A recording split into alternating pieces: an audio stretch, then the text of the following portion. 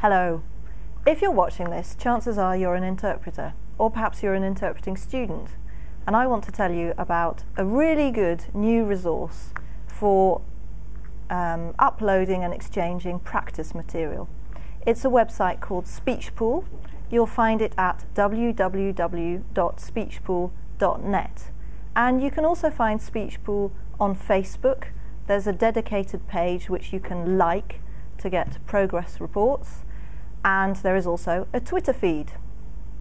I think that this is a website that could be really useful to interpreting students, but also to graduates who are still brushing up on their interpreting skills, or I think it'll be useful for people adding a language to their combination or working on a retour.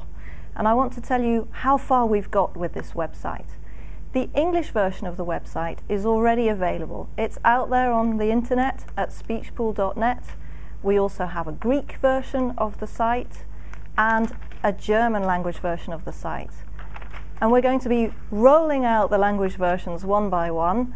So next week or in a couple of weeks we should have Italian, we should have French, we should have Spanish, and after that we should have Arabic and Russian and Macedonian, Portuguese, Estonian, Bulgarian, Hungarian, and more than 30 language versions, because behind the scenes are a whole lot of people working on translating the content into all these languages. What else can I tell you about Speechpool?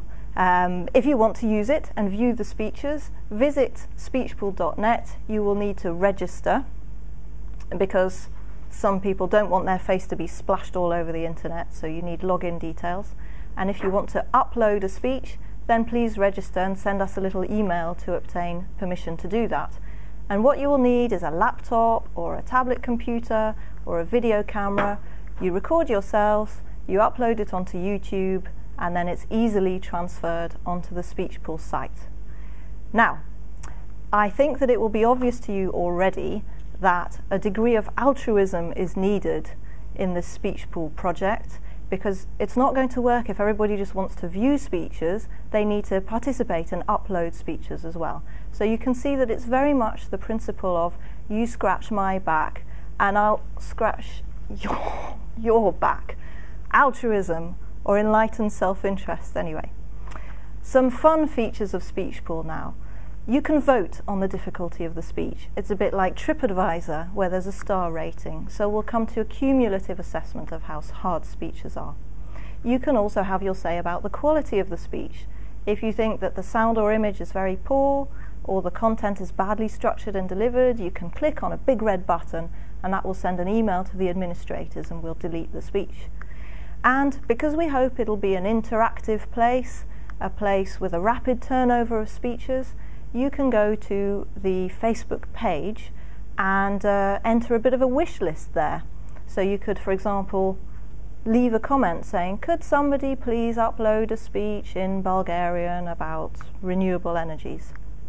So those are some of the fun features of the site for you, we hope.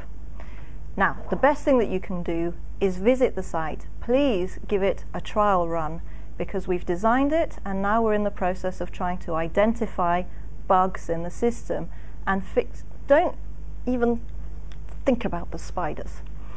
Bug fixing. So that's the stage we're at now. Please visit the site, join in with this experiment in collaboration, in altruism. I really hope that it'll be a very successful resource that you will find useful. Thank you very much.